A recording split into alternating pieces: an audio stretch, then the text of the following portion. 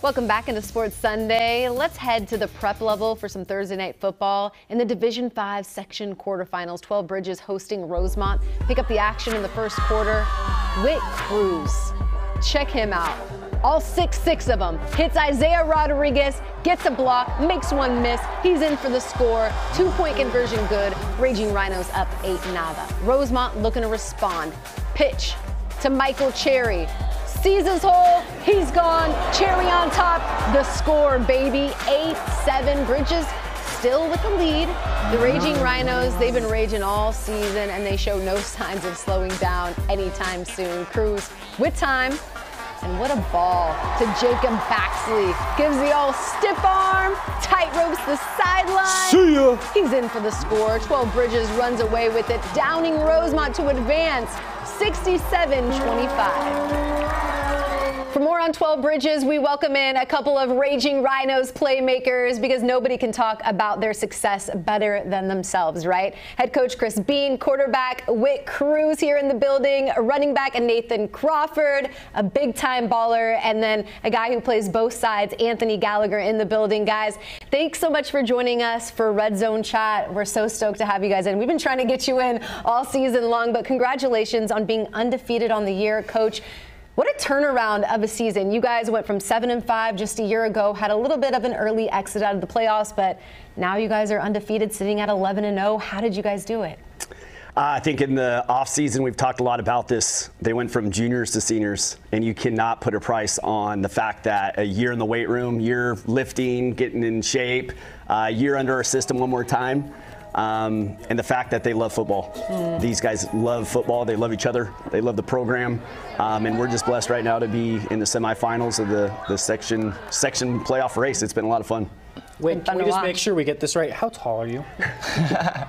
6'6". On a good day, right? He said it with his chest, too. He said it with his chest. Well, 19 tutties through the air this year. You've been crushing it, cruising because of your O-line, great running attack, though. But what's been leading to your success this year? Yeah, well, obviously my O-line, of course. And we have a lot of super talented guys. Craw's always out there for my check down, like third or fourth of my progressions. So I hit him on a lot of those. Anthony over here too, Isaiah Rodriguez, Wooster, Jacob Baxley, a lot of amazing targets that I can throw to. Yeah, but personally, on a more personal level, what's been helping me is really just taking practice, like practice how you play. Like you heard Justin Herbert say that one time, and I kind of took that to heart and thought about it, and I was like, yeah, that's what could really help me. So kind of trying to ball out and practice as much as I can and act like it's a game, and that's been helping a lot. So yeah. I love that. Same here. Great. All right, let's talk about your star running back over here. Over 1,000 yards rushing for you, 35 tutties on the season. This is insane. And I just need to know, take us through what you're eating. What are you lifting? Who is making your food? Is Mom spending $1,000 at the grocery store each week? She does make a lot of food, actually. How much fun are you having out there on the gridiron? Oh, it's so much fun. Just to be able to do it with all your boys and, some of these kids that we've been playing football with since 6th, 5th grade. It's just awesome to continue the race with all these guys. So, yeah.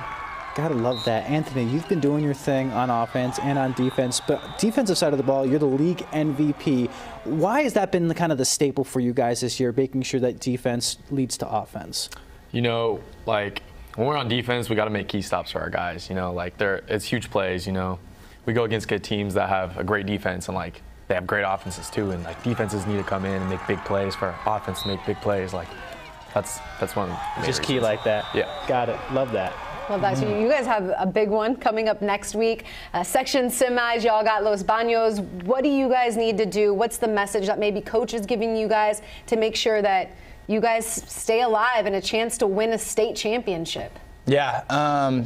Well, first of all, and most importantly, we have to take every day seriously, because playing a great team like this, you need to have all 4 or 5 days of practice spot on. We need to work really hard and get mentally right, know all of our stuff.